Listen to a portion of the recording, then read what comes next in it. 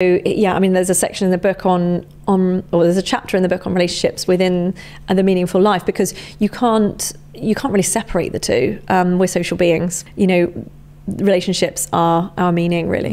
What can we do to kind of live more in alignment with that? I mean, because at least speaking for me, I know intellectually that relationships are the most important thing in life.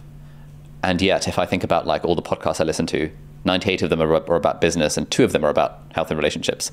And if I think about how I spend my time, like 16 hours a day is spent here doing like the YouTube stuff, and like 1 or 2 hours is spent hanging out with friends. Like, if that makes sense. Yeah. Like, yeah, that I know intellectually that actually relationships are important, and yet I didn't call my mum this morning. Yeah.